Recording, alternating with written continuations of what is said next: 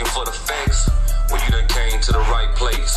You've now checked in with blog partner, blog partner, blog partner, blog partner, blog partner, blog partner, blog partner, blog partner.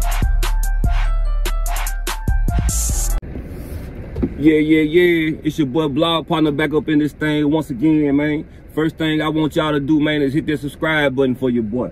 You know I'm coming with the latest because I'm the greatest, you know what I'm saying? So yeah, man, I want to touch on this situation with young Jeezy and Coach K, man. They recently squashed their beef at the Sympathy Hall in Atlanta, you know what I'm saying? I think they was at the Thug Motivation concert, you know what I'm saying, and whatnot. And Coach K took the stage, man, you know what I'm saying, like a real one, and just let it known how it was grown, you know what I'm saying?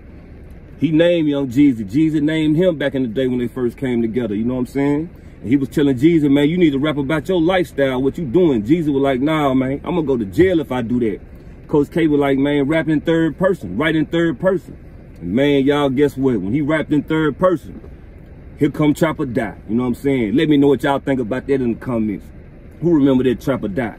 But yeah, man, they came together, you know what I'm saying? After all that time they'd been apart, it probably was over misunderstanding, some little money situation or whatnot. And, you know, Coach K, he rocked with Gucci too, so they probably played a little part in it, man. But we stronger together, like I told y'all, we stronger together, you know what I'm saying? So I was glad to see that, you know what I'm saying? Them boys, they made history, man. They patched it up, you know what I'm saying, and got on moving with it. So yeah, man, I just want to bring it to y'all, man. Like I said, let me know what y'all think about that in the comments, man. And I'm going to keep coming with this latest because I'm the greatest.